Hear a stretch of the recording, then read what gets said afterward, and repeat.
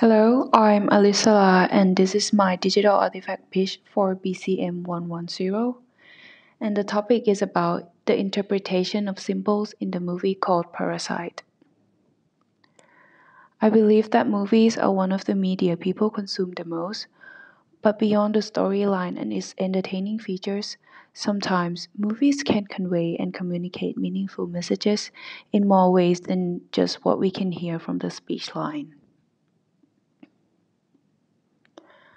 Symbols are one of the elements included in movies that can convey messages, and they can be anything, whether it is an image, sound, color, lightning, or so many other things. Sometimes we tend to miss symbols in the movies if we don't pay close attention to the details, and that can lead to a lack of understanding of the movie's core meaning and messages.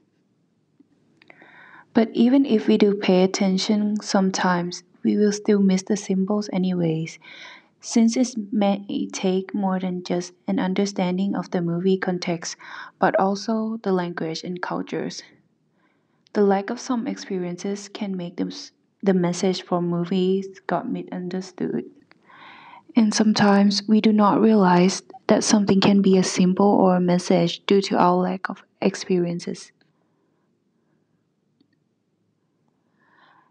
In the digital artifact I'm going to do, I will specifically review the movie Parasite by making 3 Instagram posts and analyzing the symbol in it and how we, as the audience, can interpret those symbols.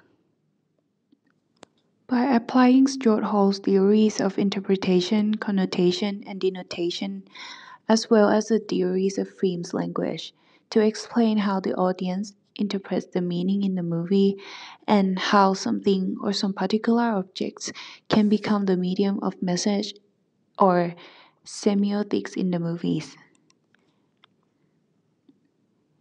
Thank you.